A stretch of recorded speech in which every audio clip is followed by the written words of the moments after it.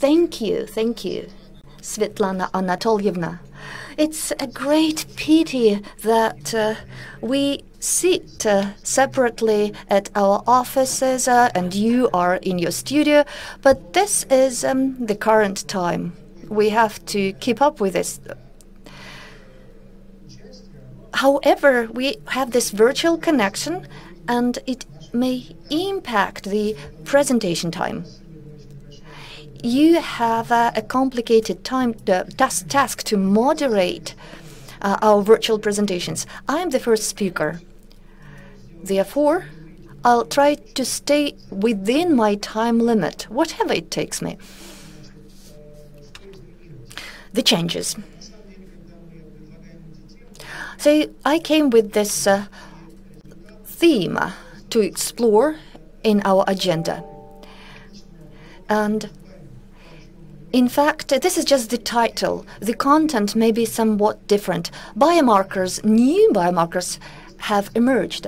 I believe it has a bright future, this topic. It's a big observational study that was started in 2015.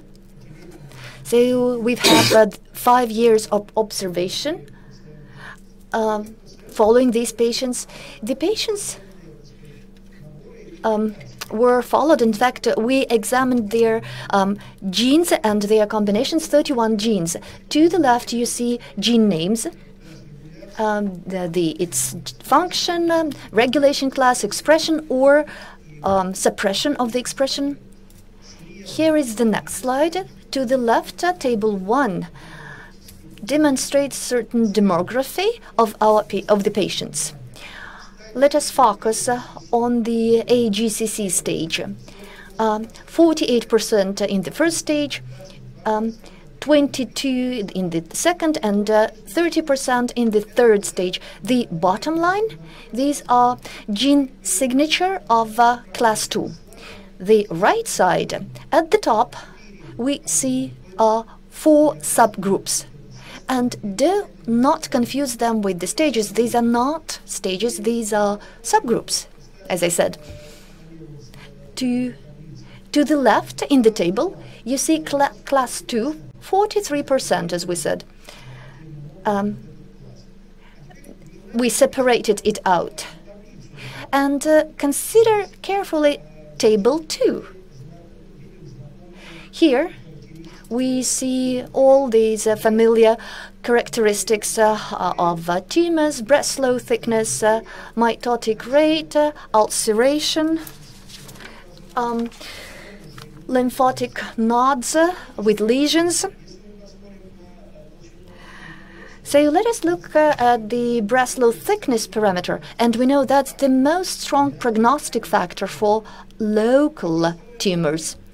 And let us build a model of equal possibilities or probabilities, whether it will be a metastatic disease or not. So the index per se will just add 20% to the probability. The amitotic index just adds 0.1, 1.01. Therefore, AGCC version doesn't keep it currently. And how this sum will change if we have a positive node. So you see, you multiply it by the factor of 2, this indicator. What's interesting, for certain genetic classes like 1b, 2a, 2b, there are 3 indicators. First, RFS. This is relapse-free survival. And we see that the hazard ratio is 292, much higher than the breast slough thickness and all other indicators. Let us move right along the table, and we have this distant metastasis-free survival.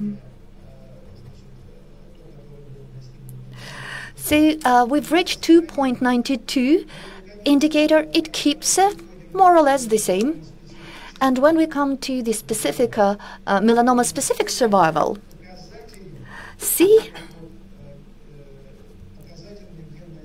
we see that gene signature plays a great role. What are the conclusions? So all patients with first to third local stage, well, metastatic stage has already started after the first one. Gene signature divide them in two classes, all of them, the first and the second, and then we may build our follow-up concept and examination for the patients. The CCM group, as you know, NCCN, develops clinical guidelines. So they have this discussion. When shall we start such examinations in our patients? Everybody confirms that this has some interesting prospects. However, they urge us to have a major additional study to make sure that that's exactly how it will be in reality. So currently, the key pathomorphological examination is the key still. But my take on the information I presented, that it has a high potential for tomorrow. Well, probably not today yet, but for tomorrow it has bright prospects. Now, ectomy after the biopsy of sentinel lymphatic node. So we know this biopsy of the sentinel node, if it happens and we have some tumor elements, we tried in this, we're talking about surgeries now, we headed towards extensive lymphatic dissection. Two studies, however, showed that it doesn't have much sense. MSLT2, one examination study in the United States, showed that there was no changes in the survivability, whether distant, whether or melanoma specific. This is the right curve. And the same showed by the German studies, DECOG, again, identical outcomes, the total survivability and relapse-free survivability, to the left and to the right. Our country started to biopsy the sentinel lymphatic node currently, and there is this view that if the result is positive, that lymphatic dissection is necessary. But the data shows, in my opinion, that it's not mandatory. However, if patients are well informed today, and we believe whether to go ahead with the surgery or not is to be decided between the patient and the surgeon. If surgeon explains everything clearly to the patient, then the patient takes a decision which may be supported by the surgeon. Neoadjuvant skin melanoma and how to neoadjuvant therapy for skin melanoma, I will not cover it because we have Charles Bolch, my brilliant colleague from Houston. He will cover it. I will not take his information away from him and move ahead with my presentation. Now, BRAF/MEK inhibitors.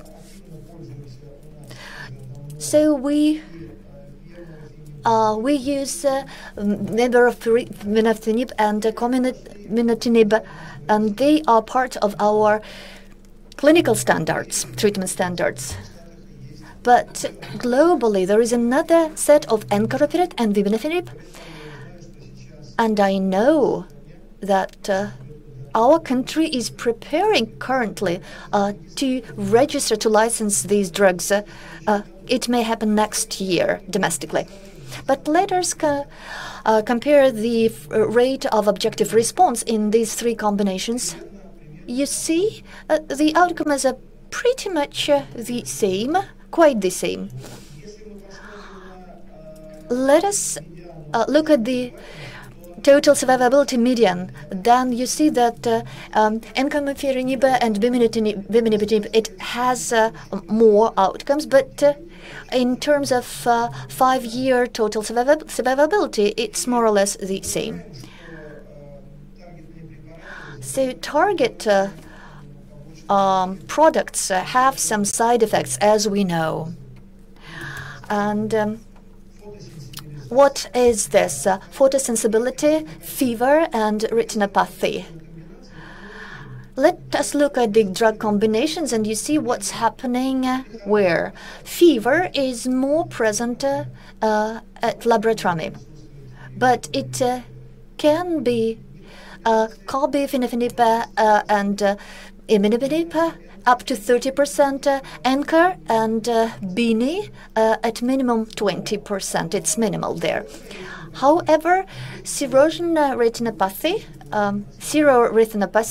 is higher, 30%, 38% at encoprambini, and Colby plus Fim it's 27%.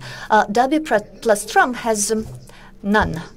And photosensibilization, toxicity is the highest, is with the Colby plus them, etc. All these three pairs, three combinations have their toxicity profile, and their efficiency, as we said, more or less similar. And once we've got this third combination, I think in Russia we will use it to the same extent as we used the previous two. Now, triple combination is a theme and topic that was discussed and expected, and Trilogy inspire the third phase over 500 patients, subjects with triple combinations and compared to placebo and immuno-oncological drug. The schemes are used in under the protocol are on the slide. 4 weeks were for preparations. Patients received only targets and didn't receive ADESA. Starting day 28, this triple combination started.